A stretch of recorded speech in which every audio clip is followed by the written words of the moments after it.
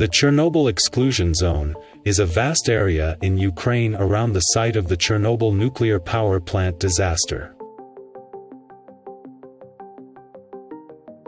Many settlements became uninhabitable due to high levels of radiation. After the accident at the fourth nuclear reactor, residents of the Chernobyl zone were forced to abandon their homes and relocate. Over time, many villages in the exclusion zone were abandoned. They are no longer marked on Ukrainian topographical maps. They were literally wiped off the face of the earth and became ghosts of the past. The settlements are completely abandoned and are being destroyed by nature.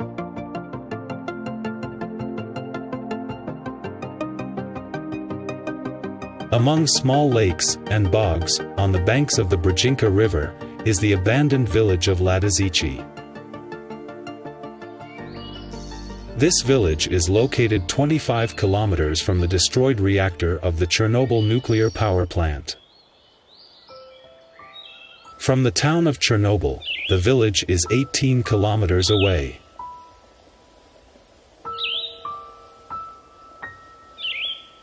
Nowadays, Ladyzhichi village has become a ghost of the past.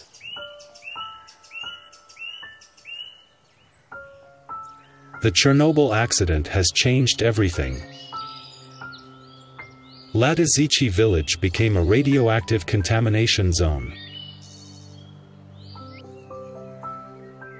The inhabitants of the village were forced to evacuate urgently, abandoning their lands and houses. Before the accident at the Chernobyl nuclear power plant, the village had 683 inhabitants. But 35 years after the accident, no one lives here anymore. Today, these wooden houses remain an eerie reminder to us of a bygone era. The people are gone, but their story remains. These houses seem to stand in hope of their owner's return. Some of the buildings are deteriorating, and gardens and orchards have been overgrown. Today, the village of Ladyzhichi is like a message from another time, from another world.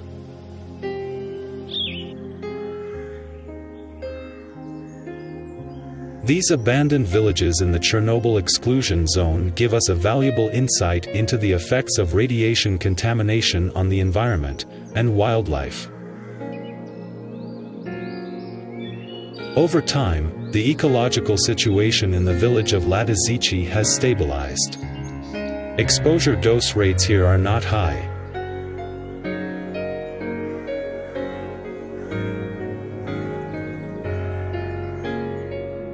Wildlife is gradually conquering the areas that humans have left behind. Within 35 years, trees have displaced the grass cover and formed dense shady thickets over people's houses.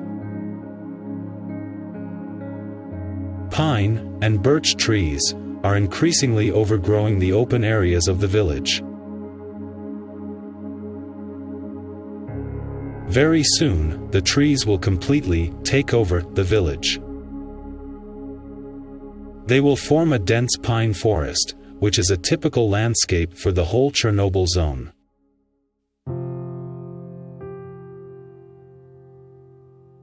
Despite ongoing research and documentation of abandoned sites in the Chernobyl exclusion zone, the area remains virtually inaccessible to the public.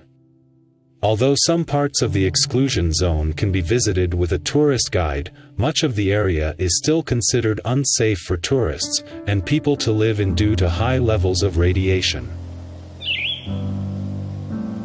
In the thickets of the Chernobyl exclusion zone, a children's camp called Fairy hides under dense trees and bushes. Before the Chernobyl accident, this camp was a popular holiday destination for children who came from all over the country to experience the magic and wonder of the forest. The buildings and facilities where children once vacationed are completely abandoned and deteriorating.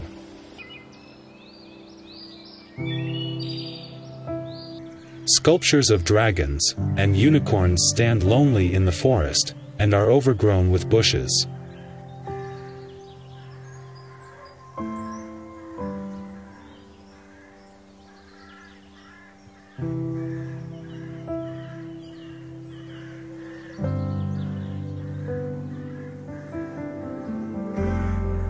Even 35 years ago, the camp counselors told children tales and legends about good wizards and magical creatures. They took the children on adventures through this forest, teaching them spells and charms. The highlight of the camp was the nightly bonfire, around which the counselors told the children various stories. The children sat around the fire, huddled together, and listened with eyes dilated with wonder to tales of dragons, mermaids, and other mystical creatures. However, everything changed after the Chernobyl disaster. The camp fell into the radioactive contamination zone and was abandoned. For some time the liquidators lived here during the liquidation of the Chernobyl accident.